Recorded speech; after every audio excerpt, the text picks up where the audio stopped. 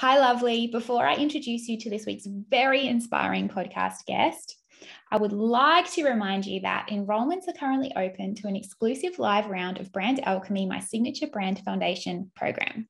Imagine having unshakable clarity and confidence to capture the attention of your dream customers with ease and fun. Let me guide you to create your very own personality-packed brand blueprint. We kick off on Monday, the 21st of March at 10 a.m. Adelaide time for 6 weeks. Click the link below in the show notes to learn more and sign up to secure your place to become the master of your own brand. Welcome to Brand Lover, honest, real, and lively conversations for flourishing entrepreneurs and budding business owners on a mission to cultivate a heartfelt brand that connects with their purpose-driven mission. My hope is that you walk away feeling inspired and refreshed with a weekly takeaway in your back pocket that you can apply to your life or business. Welcome Anna Van Dijk from Lunchbox Mini to Brand Lover. Thank you so much for being here with me today, Anna. Thank you for having me. I'm really excited. I'm very excited as well because I love your story and I have loved being part of it and witnessing it. So first of all, tell us a little bit about yourself, just who you are and what you do on a day-to-day. Okay, so yes, I am a mum of two. So my kids are 10 and 8. Up until about September last year, I was running my business from home. So I loved that could be flexible around my family and my kids. We have had a massive shift in moving out of home. So that's been a whole new world for me as a mum to navigate and my family as well. We've just moved into a warehouse. So that's kind of changed things. But other than that, I try and do as much work around kids' school hours, which is the point of this business. Married, live at home. We have a dog called Coco. I think that's pretty much it. Sounds idyllic. So tell us about Lunchbox Mini. What do you do? Who do you serve? How do you do it?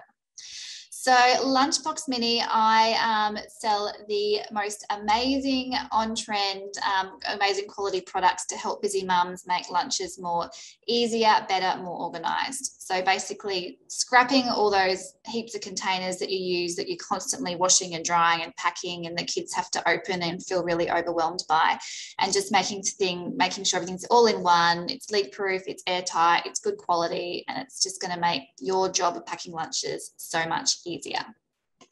Amazing. Your whole face just lit up when you said So, okay, tell me how it all started.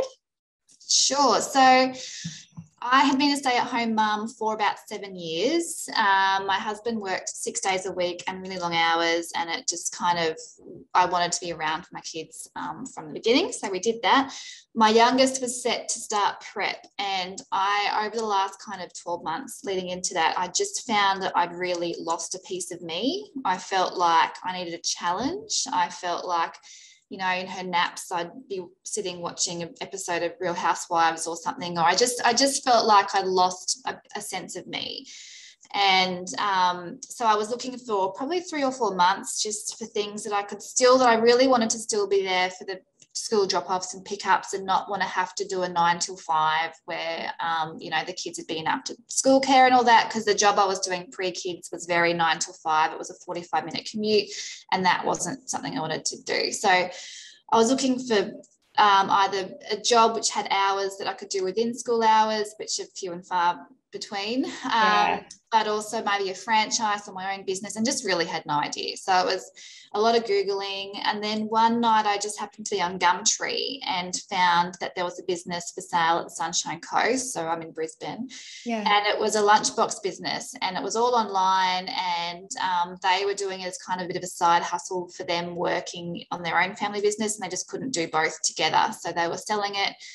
And I just thought, well, look, that's something I can do from home. And I loved cooking and I loved creating. That was definitely a hobby of mine. So I kind of thought, well, why not? So it came with a website. They had, I think, about 5,000 Instagram followers and about 15,000 Facebook followers. And yeah, so I went up there, and Sunshine Coast had a bit of a handover. All the stock that they had at the time could fit in the boot of my car, which just blows my mind now. Yeah. Wow. So packed that up and brought it home, and was like, wow, so now I've got this business, like a Facebook account. Like I didn't really even post much on my own personal Facebook before that point anyway. Yes. I think I got the kids in the yard and like staged them with the yum box and like stuff. It was, I look at it now and think, oh God, that's awful. But I just put a post up saying, oh, look at this, like look at this or whatever. And so yeah, that was, I really had absolutely no idea what I was delving into. But at the time it ticked the boxes of a hobby. I could set myself goals and have, ambition and drive and do it around the kids. And so that was what I was after at the time. That's amazing. I don't think I've ever heard the story in that way before. That's just so exciting that you just went, yeah, this is it, and jumped straight in there. Well, to think that I think my thought was like, look, I'm packing lunches for a very long time to come. So if this, if there's something that's going to be relatable with what I do, packing a lunchbox is something that just is in my life for a long time. So, yeah. That's really smart, and you're doing it anyway, so you may make some money. Yeah, exactly. Okay, I love that story so much. So okay, let's chat about branding now, because I think it was shortly after this point, and correct me if I'm wrong, that you contacted me. And usually small business owners in those early stages, it's almost like too scary to invest in branding in those early stages. Like it's a big investment for a small business, especially one at home, especially when you're a mum, and, any capital, that's going into the business usually comes from the family income. So what made you decide to invest so enthusiastically in your brand initially? Was it one of the first things that you did? I remember it being quite early. So just tell us about that. I think it was about a year. I definitely did. It was a bit of a lead up to that point. So I remember when I took over the business, I said to the owner at the time, it was actually the husband who did the handover with me. And I was saying, I was like, do you think I should put out there that we've changed owners? Like, this small business was also new to me, and he'd said to me, look, people don't really like change. And then this was just his opinion. So people don't like change. I think if we just kind of keep it under the radar, because we've got this kind of steady, it was doing I think about 20 sales a month. He's like, if we just kind of keep this steady pattern and doesn't look like anything's changed behind the scenes, I think that's probably the way to go. And so I took that on board. So I didn't do much about putting myself out there, just because I thought, right, well, I'll just keep with the customers, because there was a pretty good turnover and repeat customer. So I didn't put myself out there. But about a month or two into it, I began to realize that that's 100% the opposite of what I should do, because especially with something like lunchboxes, it is a pretty saturated market, and people like to support the mum behind the business. They want to know who the business is and who they're supporting. And so that was a kind of an error I think I made early on about not putting myself out there. So I then at that point also wanted to kind of put my own spin on this business, because it had been existing for a while before, and there was so much that I wanted to do with it differently, because they didn't have the time that I had, because they were running their other family business. So I wanted to do things differently, and the logo had like fruit and vegetables in it, if you remember.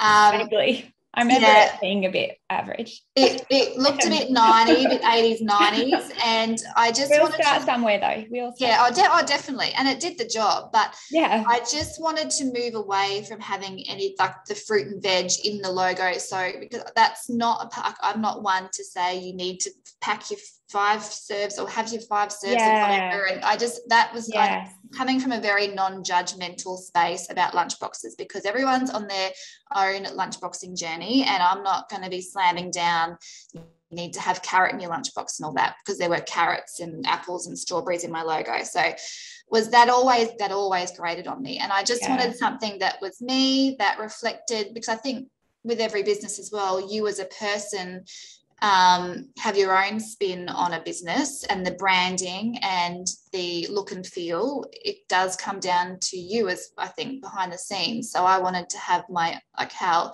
my branding language and, you know, all of that, have it representing how looking how I felt. You need to feel aligned with it so that you Yes. can show up with it, and it helps to increase that confidence. That's a much better way of saying that. Thank you. Okay. That's my job. That's what I do.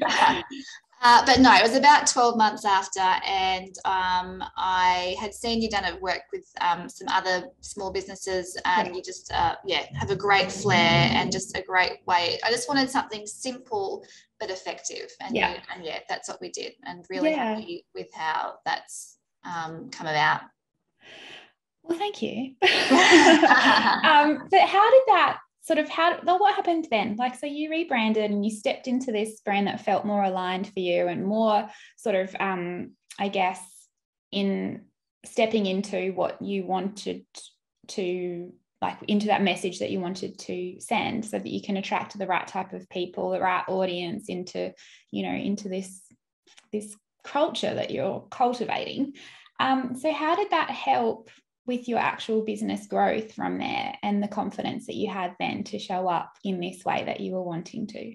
Yeah, I think it was definitely a step in part of the bigger picture of what I wanted for this business. I think what I found going into it, which I, again, was completely new to me, but within having a lunchbox business, so people who want to spend anywhere between like $40 and $70 on a lunchbox, it can seem very overwhelming seeing like 6 different types, and them going, well, you know, before this, I used to pay $5 when it was half price at Woolies for my lunchbox. And so now if I'm going to spend $40 or $50 or $60, I want to make sure it's the right one. And you've got like 5 or 6 options. Like, how do I know? And so video was definitely, I found, to be the most effective way of kind of getting the point or the message across, being able to show my products visually side by side and packing them and what you can fit inside. So that was definitely, I think, part of having a new brand was then having the confidence to be myself and put myself out there. And that definitely didn't happen overnight. Like, that took time to start with stories and start with videos and then move on to lives. And now it's really like second nature. But that is really the bread and butter of my business, is me being out there, being able to show my products and show what a difference they can make. And also, feeling proud of the business, of the whole overall picture of everything, of the products that I sell and the way that it looks and the way that it makes the customer feel. So I think that's been a big part of it. I think since having starting it, also grown, I've got a Facebook group now, so it's got about 10,000 members in there who are just amazing mums who are packing lunch boxes like every day and supporting each other. Because I think when you pack a lunchbox, like, you'll send it to school with your kids and you'll often get the scrunched up nose, or I'm not eating that, or let's just say, or whatever. But you can take a photo and share it with mums, and who will lift you up and be like, oh, that's a great idea, or it gives you new ideas for you to try, or even just say, like, you know, right now I'm hating my kids. They didn't touch a thing. They told me they wanted this on the weekend at the grocery store, and now they haven't. Like, just being able to vent, celebrate, share. Like, I just love the community that's in there. I think the biggest areas of growth of my business have definitely been me kind of coming into my own brand now, and the video and the connection that I have with my customers and followers and Facebook group. Yeah, I love that connection piece. And also, just from what you're saying, it's a really good example of just taking one step on the staircase and not worrying about what's like at the top. Just taking one step at a time, not looking down, not looking up, and just having, you know, like, taking that one step gives you the confidence to take that next step. And so that kind of leads me to my next question, because coming from having your entire stockpile in the boot of your car to now having a warehouse that you open on weekends to actually sell, like, a shop. Like, that's mind-blowing. That's only happened in a couple of years. So walk me through that. Yeah, so Okay. we had a spare bedroom at home, and so things would just be we'd have boxes on top of the bed, under the bed, in the cupboards. That's how it started. I was actually looking at some photos the other day that I thought I'd lost it all, but no, I Wow. can see photos of like where it was all started. To think that I was packing orders from that, just I think if a customer saw that, they would cringe and probably never come back. But Mind blowing. yeah, so that's where it started.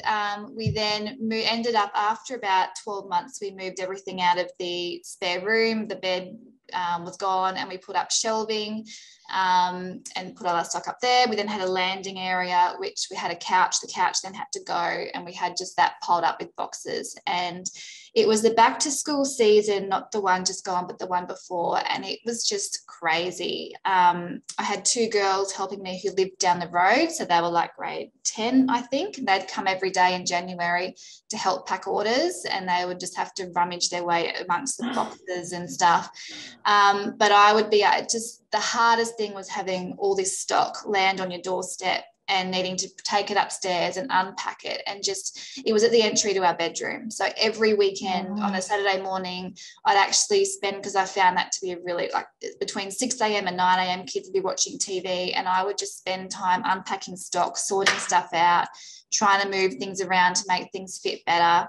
And I'd get home from school pickup in the afternoon. There'd be a delivery there of like 12 boxes. So I'd take it all upstairs. It was just a constant reminder. You couldn't escape it, basically. Yeah. It was a good problem to have, because it just goes to show how quickly the business was growing. And, you know, definitely ticked so many boxes of me achieving so much and being proud of, you know, how this was all happening and what it was becoming. But it just took over my whole life. And yeah, it just got to a point. I did end up hiring someone at home, Jess, who's with me now as well, but she used to come in Monday, Wednesday, Fridays and pack orders from home, which was great, but still, like, it's your home. And I'd often like having a shower, or I'd get a something, you know, it's just different when it's your home. So yeah, absolutely. I think as of about February or March last year, after the madness of back to school, we were looking for a warehouse space. And just with everything else that was going on with COVID, it was a really hard time, because I think there were other small e-com businesses online that were suddenly growing very fast. And so finding a warehouse space was really hard within our area. And so it took about 6 months, and yeah, it was a long 6 months of still trying to juggle everything at home. Yeah. But September we found one, and so moved in. So Jess, who was packing for me there, she now works here 5 days a week with me. I've got Amber, who comes and packs 3 or 4 days a week. I'm interviewing today for a marketing coordinator. So having this space now has just transformed my life, really. Yeah. Deliveries come here, and we've got, you know, staff here to unpack it. They come during business hours. I drive out of here, pick the kids up, and I will still do work on stuff at home, you know, at night and sometimes in the afternoon, but that's my choice, and that's on the computer, and it's not stock, because I think that was probably my biggest issue, was that my best asset is video and talking about the products and, you know, making reels and creating stuff. And when I'm spending hours unpacking boxes, that's just not, you know, not a great business model, basically. Yeah, 100%. And it's a really also just shows that you need to really recognize your season. You know, like when you started your business, your kids were younger, and it was perfect to have it all at home. And then you get to this point where they're a bit older, and all of a sudden it's taking over your whole life. What started as something that you were doing for yourself, like to give yourself a purpose, is just all of a sudden it's gone the opposite. And so it's just really exciting, and that you, I guess, are able to recognize that and open the door for growth, rather than doing the opposite and putting limitations on yourself to keep yourself in that season. Does that make sense? Oh, definitely. I think my husband had said, because obviously running out of home, you have pretty much zero expenses. Like, there's no internet, there's no rent, there's no electricity, you're paying all of that anyway. So my husband, it did take a bit of convincing for him, because he was like, he had said, you know, as soon as you move out, that it's expensive. Like, you know, the overheads versus being at home, it is big. But I knew that if we moved out, I could have more support. So that meant I could do bigger things. So that was kind of the trade-off. So it did take him a bit to get on the same page. And look, the cost of running is definitely higher. But for my quality of life, I would happily make the same amount that I made at home being here in the warehouse, because my life is just better balanced. Yeah, I love that. So good. Yeah. All right, so let's move on to a little secret that I know that you've been keeping. You can choose not to say anything if you want to, but I thought I'd just ask. Are we able to talk about that? Yeah, you can talk about it. Yes, I actually haven't said any of this to any of my followers or, you know, groups. So, but it's coming. But no, I'm very happy to start. Okay. Yeah. So you are at a point now where you are diversifying, because previous to now, you've been selling other people's products. Mm-hmm. I'm lucky enough to know that you have developed your own product, which is so exciting. So tell us a little bit about that and about that journey. I think because like all the products that I stock here of others, like most of my products that I have here are from other mum businesses, which I love. So my biggest selling brands are like Monty Co. and Little Lunchbox Co. and Yumbox. Yumbox is in Australian, but B-Box. But they're all mums who have decided that there was a gap in the market for a particular product and have gone out and done their own, come up with their own product. And the way when I video them and post about them, talk about them, like I do kind of talk about them like they're on my own, because I use them so much and I love them with my kids. And I definitely have been inspired, I think, through them and seeing what they've been able to create. So I thought I would just dip my toe in the water. So we'll see how it goes. I don't have anything too high expectations, but it's just a bit of fun. It's,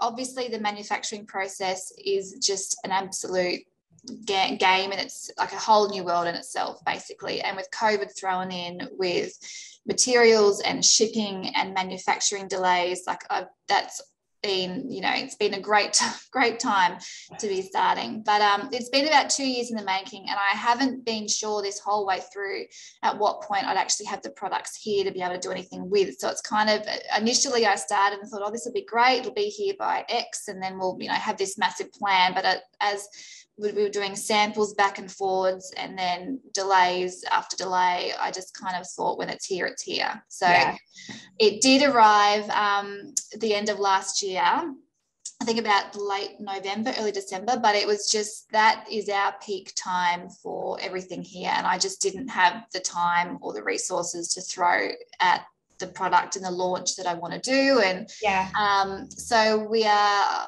photographing the products at the end of this month. So I'm hoping kind of in the next 4 to 8 weeks we'll start putting it out there to the public. But it's not a lunchbox. It's something to help with lunchboxing.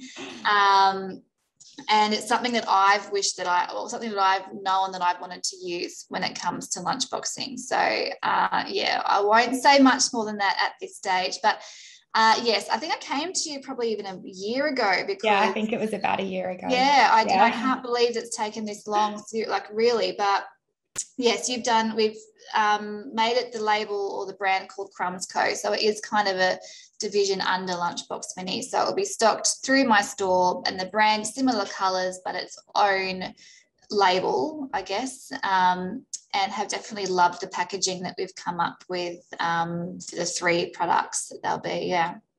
Oh, that's very exciting and a little mysterious. Okay, so just to wrap up, because this has been amazing and I've loved chatting with you, what's your golden nugget piece of advice for a mum at home starting her product-based business?